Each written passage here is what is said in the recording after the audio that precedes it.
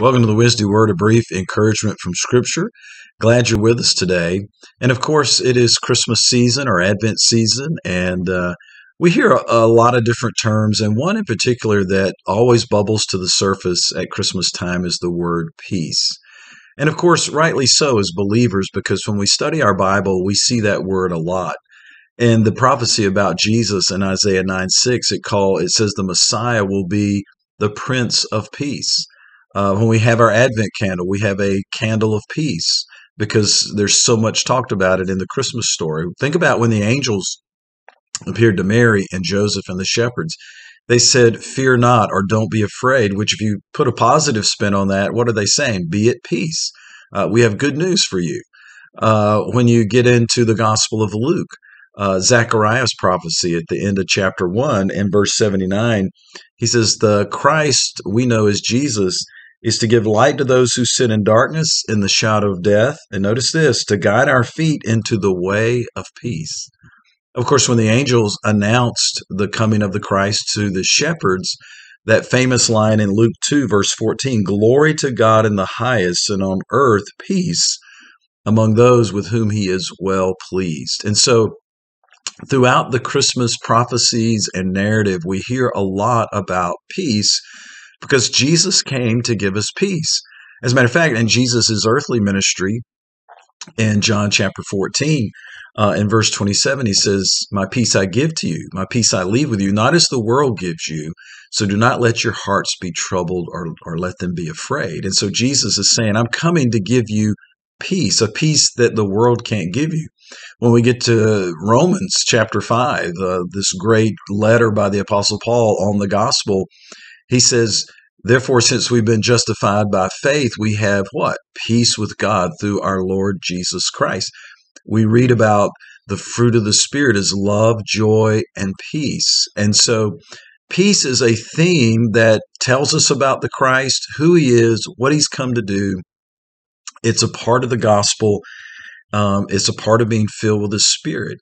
And so let's ask ourselves a little bit about that. Do you have peace today? And you might say, well, no, I don't. Okay, well, let's think about where we're trying to seek peace from.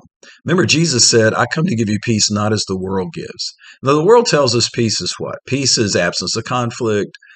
Peace is being comfortable. Peace is all of our dreams coming true. And of course, we know there will never be an absence of conflict, that there are going to be times life is uncomfortable, filled with trials. Not all of our dreams are going to come true. So trying to seek peace from the world is a false place to seek peace from. So where should we get peace? Well, obviously, the Prince of Peace, the Lord Jesus Christ. And so God's peace always starts and ends with Jesus because he's the Prince of Peace. So if you want peace in your life, it all begins by receiving Jesus by faith, trusting that he is who he says he is, that his work on the cross, his resurrection, his perfect life, his coming again, all of that, we must believe and receive and surrender our lives to him. And the Bible says when we do that, then we have peace with God. And that's the most important peace we can have, is that there's no longer a separation between us and God. We can come boldly to his throne because of Jesus. So we have peace. But probably when I started talking about peace, you were thinking about maybe something inward. Of course, yes, I have peace with God. Well, where does that inward peace come from? Well, it comes from Christ as well. If you're trying to find it in yourself and other things, it's not going to be there very long. It's always going to be temporary. But when we come to Christ, we find our identity in Christ. And when we find our identity in Christ, we find our identity in the Prince of Peace.